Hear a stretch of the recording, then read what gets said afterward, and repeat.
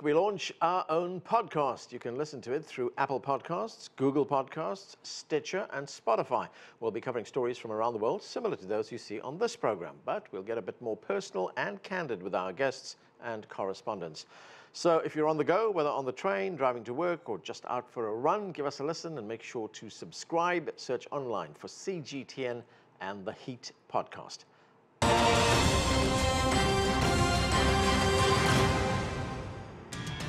US President Donald Trump arrives back home following a state visit to Japan, leaving behind issues yet to be resolved.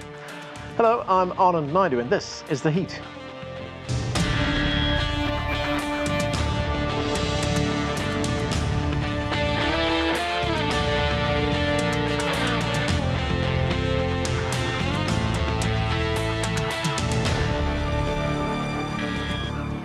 It was a 4-day visit filled with pomp and ceremony, a round of golf and even some sumo wrestling.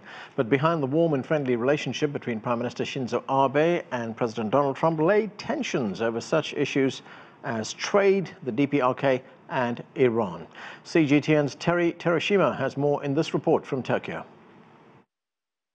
There were a lot of golf diplomacy, sumo tournament, and of course a tug-of-war on the trade front in this trip by President Donald Trump. Now, Prime Minister Shinzo Abe wanted to achieve a few things during this presidential visit, but it did not quite end with even par for Abe. First, he wanted to show the importance of the U.S. alliance and friendship with President Donald Trump.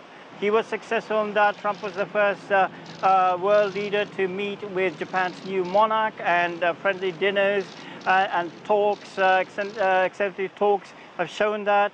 And also on the security pact, Donald Trump went to the Yokosuka Naval Base, inspected Japan's new helicopter carrier, as well as visiting the U.S. 7th Fleet there, so that was successful on that front. But on the DPRK issues, it was made apparent that the two leaders had a different view, especially on the recent missile launches by DPRK. Now, Trump said it did not bother him and it did not break the UN resolution, despite the fact that his national security advisor John Bolton said it did, and also Prime Minister Shinzo Abe feel that it did break the UN resolution. And of course, on the trade issues, Abe was caught by surprise when Trump said there's going to be a big progress and big numbers in August. Now, Japan was not expecting that.